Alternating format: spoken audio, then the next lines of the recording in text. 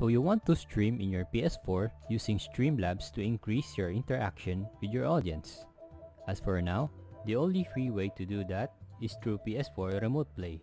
So what you're gonna do first is go to the PS4 Remote Play website and download and install the PC version. Open the Remote Play client and go to the settings and sign in the PSN account that you are going to use for Remote Play.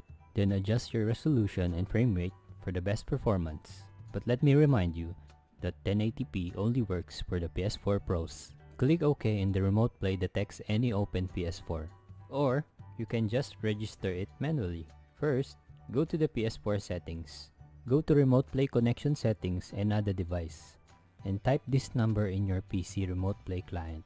If you're following my steps correctly, the Remote Play should be appearing in your screen. After the Remote Play starts, your controller was disconnected. So what you will need is a second user account where you will play your games. Note that if you open the user account that runs your Remote Play, it will be disconnected. Press the PSN button again and go to your second user. Then press the PSN button once more. And you can now move freely in Remote Play using your controller. Now open Streamlabs OBS and add a scene and name it PS4. Then add a new source window capture and name it PS4 Remote. Then choose the PS4 Remote Play in the Windows capture and there you go! Congratulations! You can now stream in your PS4 and enjoy its Streamlabs OBS features.